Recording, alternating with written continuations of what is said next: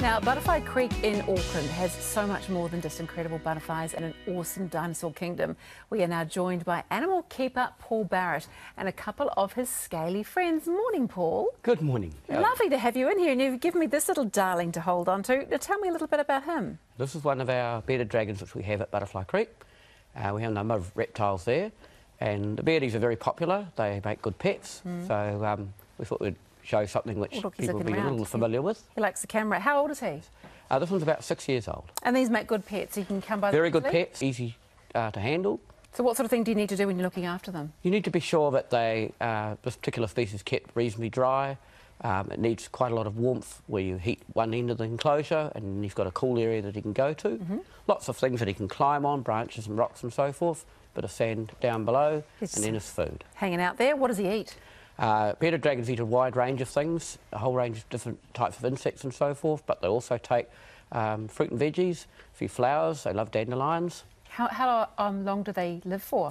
They're actually short-lived for lizards, 8 to 12 years for bearded dragons. Okay, yeah, I hate to say it, but that actually makes a really good pet when they're not, you know, living for 50 years, and 8 to 12 years is a good pet. So you brought another little fellow in as well. I have brought another one. This is another one of our... I'll just hang on to this guy. What's his name? Bruce. Yeah. It's the bearded dragon. I just named him. I actually just named him Bruce before, by the way. This is one of our leopard geckos, which we also have at Butterfly Creek. Very plump tail. He's got a well-fed leopard gecko. So you can have these as pets as well? Yes. They're a little less easily available than the bearded dragons. Where does he come from? Afghanistan, Pakistan, Iran, northern India. He looks a bit more exotic. Yes, very much so. He's actually quite pale at the moment because he's getting ready to shed his skin, so he'd be a little bit darker than this. They're gorgeous when they're babies, when they hatch out of the eggs. They don't have any of these tiny spots. They just have big blotches and then bright yellow colours. And then all that starts to develop as they get older. What great pets. So what else have you got going on at Butterfly Creek over the Well, holidays? there's lots. We've got school holidays coming up, so we've got various programs that we're having. We've got Monty the monkey, various things in our dinosaur kingdom area. We've got dinosaur masks that people can go around and make and then have on their heads and scare everybody with. Heaps going on. Lots of stuff going on. And of course you've got these cool little dudes there. I'm really growing quite fond of Bruce. He's a very easygoing lizard. He's a great Bruce lizard. And this guy, have we named this guy yet?